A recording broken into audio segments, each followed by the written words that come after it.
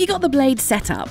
Let's master the technique of pouring the perfect draft beer. Take a new glass and rinse it thoroughly.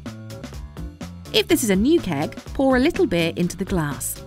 Throw the foam away and rinse the glass again. We have to start afresh. Hold the glass at a 45-degree angle and keep it close to the spout. Remember, do not let the spout touch the glass or the beer.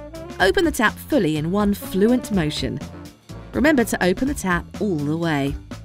When the beer is at 3/4 of the glass, gradually straighten the glass smoothly and relaxed.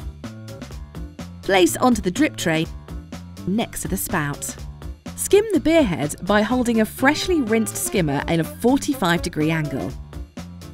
For a perfect beer, the foam should rest on the shoulders of the Heineken star.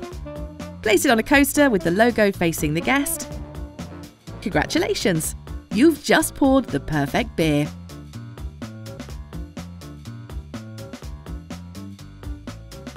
Mastered the technique, but finished the keg? Watch here on how to replace a keg.